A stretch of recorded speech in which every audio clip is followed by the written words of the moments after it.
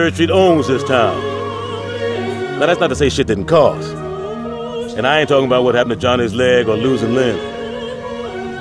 Those two were soldiers. They knew the risk. Hell, Johnny gets off on it. We crushed a lot of families, player, and someday they're gonna holler at us. But believe me when I tell you, we did the right thing. With the rollers wiped out, Benjamin gone, and the Colombians in our pocket, there ain't gonna be a need for a gang war ever again. And in the end, that's gonna save a lot more lives than we took. So relax, player.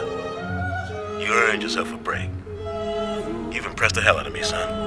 And I told the crew, you're gonna be my right hand. Hold up. Some berry just turned on his flashes. Yeah, player. I think I'm gonna have to call you back. This may take a while.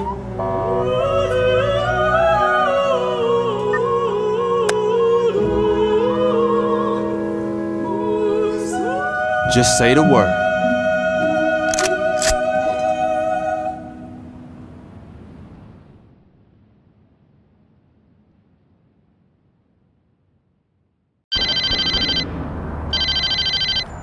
This is Chief Monroe.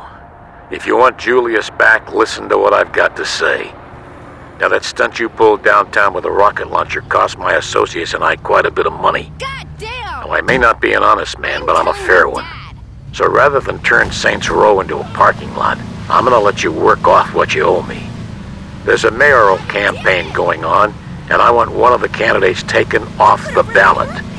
Marshal Winslow is in his campaign bus right now, and he has an appointment with the northbound. Park that bus on the train tracks tonight, or you'll find Julius's body floating in the river tomorrow. Don't disappoint me. Julius is counting on you.